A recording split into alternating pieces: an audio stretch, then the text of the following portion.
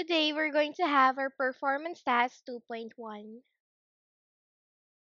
You're going to use your Oslo paper landscape, again children landscape, then write your name, section, and the date today.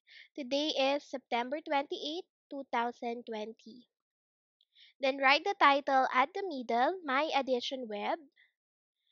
The first thing that you need to do is to draw the web. Let's draw the circle at the middle, then let's draw 5 boxes. Just like this.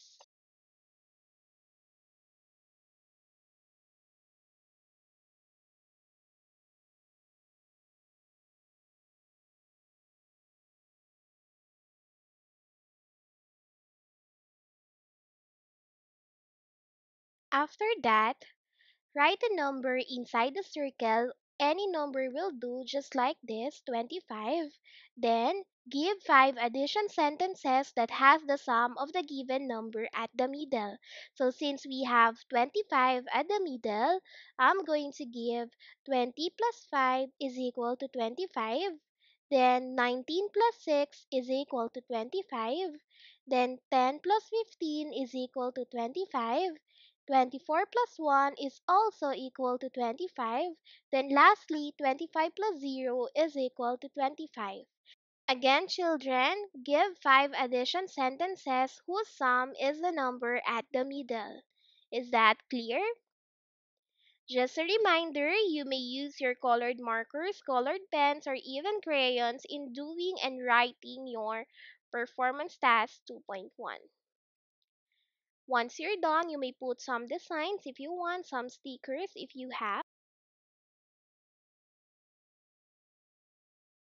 Good day, everyone. Today we're going to have Performance Task 2.2.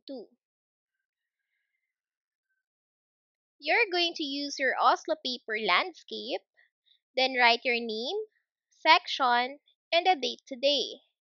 Then after that, you're going to draw a house.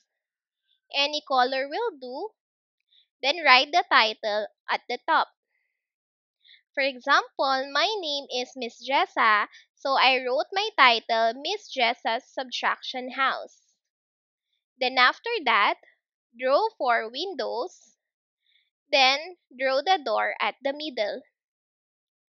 Your goal here is to write 5 subtraction sentences with the same difference, just like this.